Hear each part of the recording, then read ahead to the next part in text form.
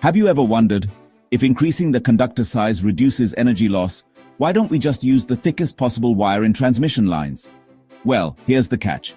Thicker wires mean more copper or aluminum, which also means a higher initial cost.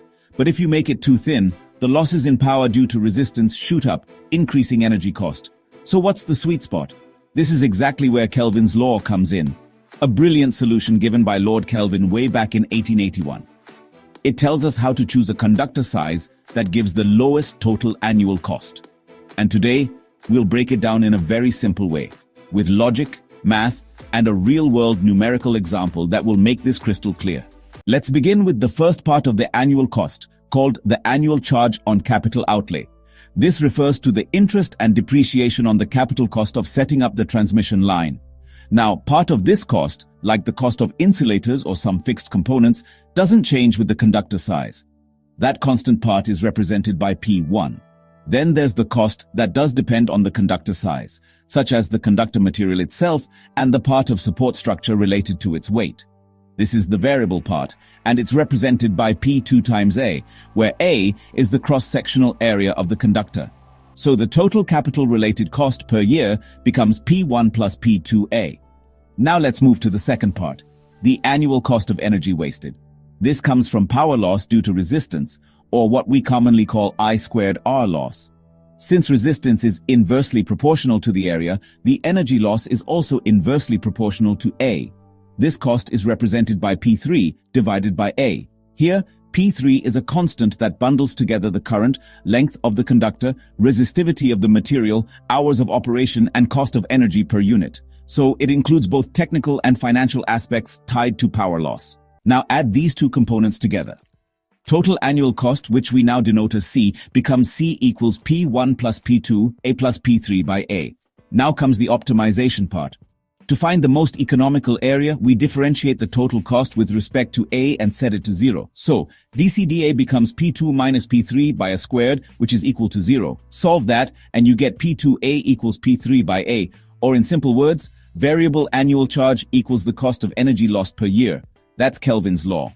To visualize this better, imagine a graph where the x-axis is the cross-sectional area A, and the y-axis is the annual cost.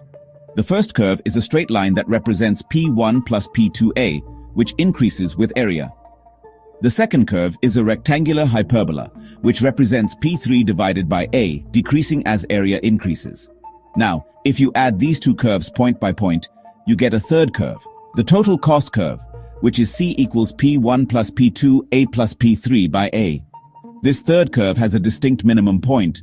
That point is marked as P in the diagram, and it gives the most economical cross-sectional area. The beauty of this graph is how clearly it shows the trade-off between capital investment and energy loss, and how a balance between the two gives the optimal conductor size. Still confused? Let's solve an example, a really simple one. Suppose we have a 1 kilometer long 2-conductor cable supplying a constant current of 200 amperes throughout the year.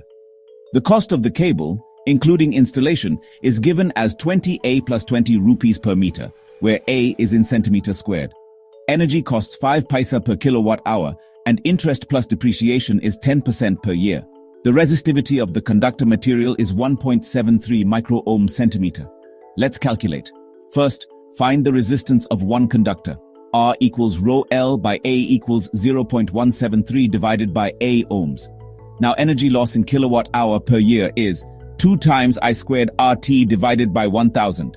That is 2 times 200 squared times 0.173 times 8,760 divided by 1000 A, which comes out to 1,21,238.4 divided by A kilowatt hour. Now calculate the cost of this energy loss.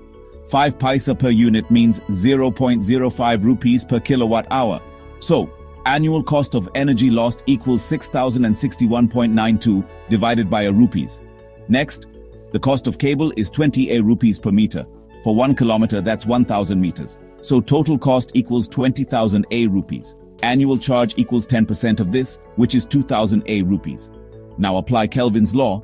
Variable annual charge equals energy loss cost. So 2,000 A equals 6,062 by A. Multiply both sides by A. 2,000 squared equals 6,062. Solving this gives a equals root of 6062 by 2000, which is approximately 1.74 centimeters squared. So the most economical conductor size for this system is 1.74 square centimeters. Let's pause here. Do you think this mathematical approach still holds strong when dealing with fluctuating loads instead of constant ones? Or do you think practical factors like safe current density and mechanical strength matter more than economics sometimes? Let me know your thoughts in the comment section. I read every single one. If this explanation helped you understand Kelvin's law better, give this video a like and share it with your fellow electrical engineering friends. Don't forget to subscribe to Electrology for more in-depth power system concepts, without any boring theory dumping. And if you truly value our work, consider hitting the thanks button or becoming a member through the join button.